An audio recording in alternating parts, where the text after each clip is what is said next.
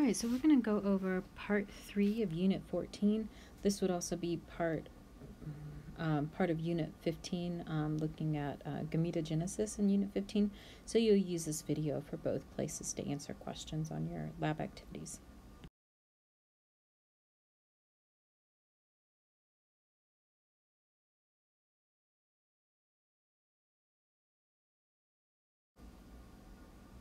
All right, so let's talk about oogenesis in the juvenile phase. So this is basically, we're talking about the embryo fetus sort of creature, okay? So we're going to start with oogonia, and you'll remember in the male reproductive system that we talked about spermatogonia, okay? Both of these things are the stem cells, okay? They are diploid, and they are going to, both of them, whether they're starting or not, are going to go through mitosis. And with the oogonia, you're going to end up with around 700,000 oogonia stem cells sitting in the fetus, okay? Now, the next step is that you are going to encase those oogonia into primordial follicles. And remember that the primordial follicles are little follicles that are lined with simple squamous epithelium. Okay, they are a holding cell. And what's important to remember is that you're going to call these oogonia now primary oocytes because they have started meiosis 1, but they have stalled in late prophase 1, okay? So you start with the oogonia, okay? They go through mitosis. Those cells get encased into primordial follicles. You are going to change the name to primary oocytes because they start meiosis 1, but they get stopped in late prophase 1, and they're just going to hang out, okay? By the time you're done with all of this, at the time of birth, you're going to have around 2 million of these primary oocytes encased in primordial follicles, okay? Now everything stops. All of this is done by birth, okay? Nothing is then going to happen until menarche. And a reminder, a menarche is when menses begin in the tween or teen girl, okay? So after birth, you have no oogonia left. You have only primary oocytes, and those are going to hang out and do nothing until menarche starts. All right, let's move to the next slide. All right, now we're going to be in the adult phase. Whether you're an adult or not, this is a phase when it's a reproductive age, okay? So we're talking about the ovarian cycle, which on average lasts 28 days, which means there's a range of 21 to 40 days. Most women don't fall right at 28 days. It's 21 to 40, okay? If you are following that 28-day pattern, then ovulation is going to be around day 14. But this varies, because if you've got a shorter cycle or a longer cycle, you're not going to ovulate on day 14. Okay, so going back to oogenesis, at puberty, so at menarche, you've got about 400,000 oocytes that have made it. So you remember at birth you had about 2 million, now you got about 400,000. The others disappeared, okay? You're only ever going to use only about 500 though, so it doesn't matter that you lost over 1.5 million oocytes, because you only need about 500, so you have more than enough, okay?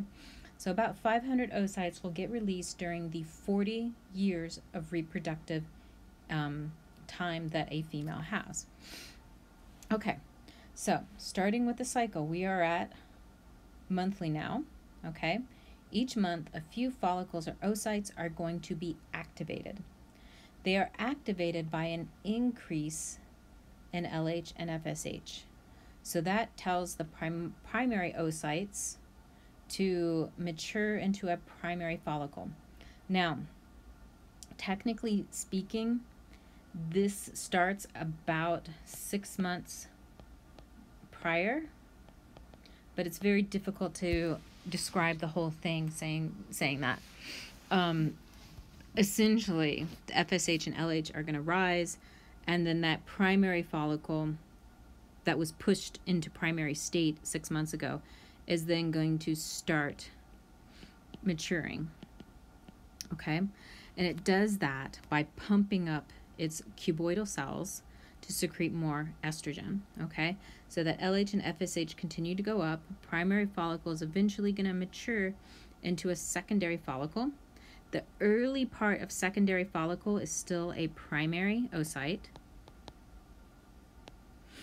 And then close to the end, it's going to split and create a secondary oocyte, and this will actually be in the Graafian follicle at that point in time. Now, every time you complete meiosis, whether it's meiosis 1 or meiosis 2, you get a polar body. The polar body has DNA in it, but basically nothing else, and it resorbs, okay? The secondary follicle is also where you're going to see the first sign of the antrum, okay? Now, all here, you're still dealing with a primary oocyte, okay? Towards the end, you're going to get an estrogen surge because you've been getting more and more granulosa cells. So late in that secondary follicle stage, you're then going to move into the Graafian follicle stage. And somewhere in here is when you will complete meiosis 1, and then you will have a secondary oocyte. Okay, next slide. All right, so we are now dealing with a Graafian follicle.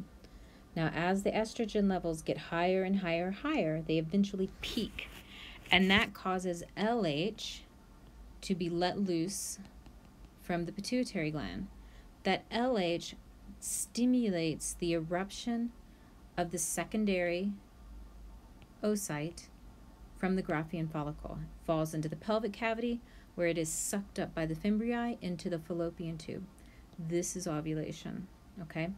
Now, you will usually have 2 to 4 of these Graafian follicles working their way towards us. The first Graafian follicle to erupt is the winner. The rest typically break down and get resorbed and turned into scar tissue. And this is because the progesterone levels go up, and the progesterone levels shut down the development of any other Graafian follicles. Now, if you've got 2 Graafian follicles that were close to being done at the exact same time, they might both respond to the LH and be released, in which case you would have 2 potential eggs, and that could potentially result in fraternal twins.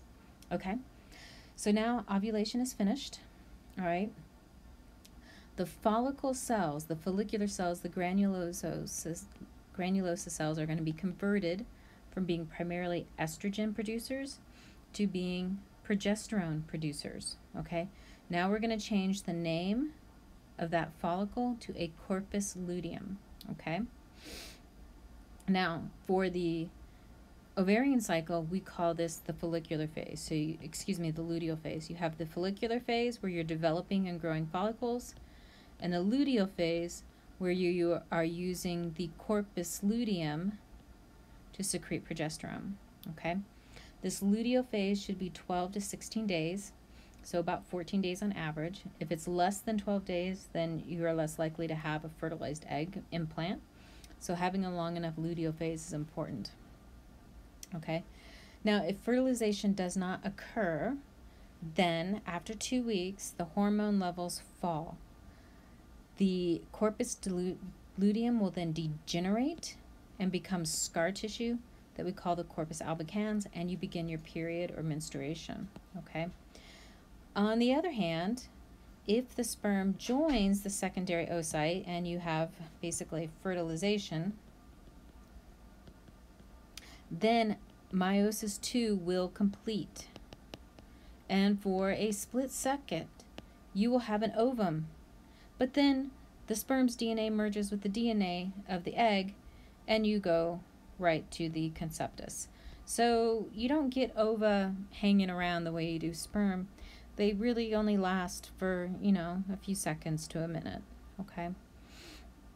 And if the sperm never unites with the secondary oocyte, you never get an ovum. All right, next slide. All right, so on this slide, what they're doing is they're showing